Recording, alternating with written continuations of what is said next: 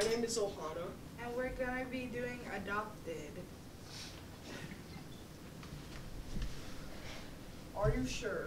Positive. How'd you find out? They told me. How? When? Yesterday, showed me all kinds of old papers. That's so weird to me. I mean, you look so much like your mom. Exactly. Except she's not my mom anymore. What are you going to do? I don't know. I have to do something. Maybe I don't have to do something. I don't even know at this point. I don't know what to do. I really don't. In a way, you know, you're really lucky, really fortunate. I'm lucky? How am I lucky? Dumped by my real parents before I could walk or talk. Dropped off at some stupid government office. Dumped.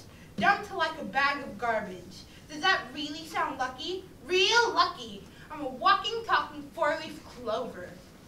You know, I hate to tell you, but I think you're missing something here.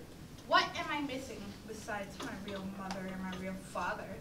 You're looking at what you don't have. You're missing what you do have. What do I have? Figure it out. Don't you think about the parents who gave you up. Think about the ones who raised you. You've got a mom and a dad who picked you. That means they selected you. So? Most everybody else got the parents they have, not by choice. It's just how they were born. But out of all the kids in the world, the parents you grew up with, who raised you, picked you. But I don't even know who I am now. I don't know what my real name is. Well, what's in a name really? People change their names all the time. Even sports teams change their names. A name's not such a big deal. You're just not going to let me off the hook, are you? What do you mean? How can you always be so up?